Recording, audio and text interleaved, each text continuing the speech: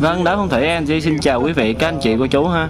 Hiện tại thì đây là cái khung cảnh của ban đêm tại đất nước Singapore, nơi mà LNJ đang xuất hiện và quay lại những cái khung cảnh hả quý vị ha. Như cái khách sạn kia thì trên đó có cái hồ bơi vô cực ha quý vị ha. Anh chị nào mà chúng ta đi Singapore rồi, hoặc là chúng ta tìm hiểu về Singapore thì chắc chúng ta cũng biết hả quý vị ha. Còn đây là quang cảnh của cái những cái tòa cao ốc bên Singapore. Thì khi mà cặp bến đến với Singapore thì LNJ nghỉ ngơi hết một ngày hả quý vị ha. Và tối đến thì ra dạo dạo để mà cho tâm trạng nó thoải mái và thư giãn, để ngày mai có thể đến với triển lãm. Thì như quý vị thấy là những cái tòa cao ốc bên này ha, rất là sáng, rất là cao, rất là tuyệt vời hả vậy ha. Và đây là cái quang cảnh của cái triển lãm tại Singapore hả vậy ha. Thì như quý vị thấy thì rất là nhiều những cái gian hàng của rất là nhiều quốc gia. Ở đây trên cao, trên đầu chúng ta sẽ có để những cái bảng gồm như là Nhật Bản nè, rồi Thái Lan nè, rồi Hàn Quốc, rồi Ý rồi hả vậy ha.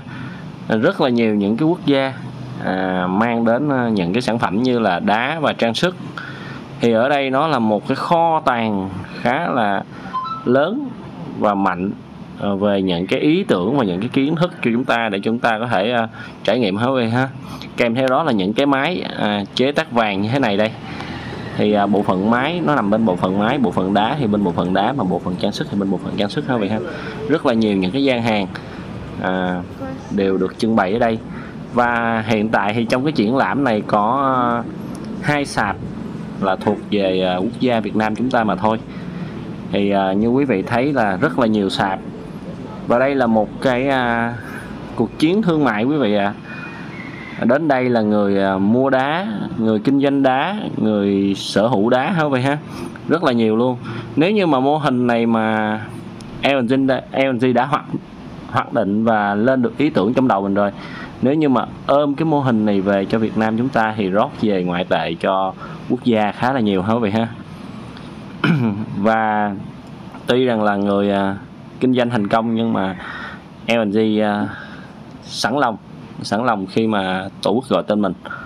Nên thành ra là nhìn vào cái triển lãm này, LNJ đã liên tưởng và có những cái ý tưởng có thể là gom nhặt những cái hộ này, những cái hộ kinh doanh này và những cái hộ kinh doanh bên Thái Lan. Nếu như mà có thể mở cái mô hình này ở Việt Nam chúng ta để mà rót ngoại tệ về cho Việt Nam chúng ta hả vậy ha. Đó là một khoản thuế lớn cho quốc gia về ngoại tệ. Và sau đó thì sắp tới thì LNJ sẽ lên rất là nhiều những cái viên đá, nói chung là đẹp, tuyệt vời, thiên nhiên, tự nhiên, và là những cái hàng mà chúng ta có nhu cầu cao thì chúng ta có thể sở hữu những cái viên đó ha.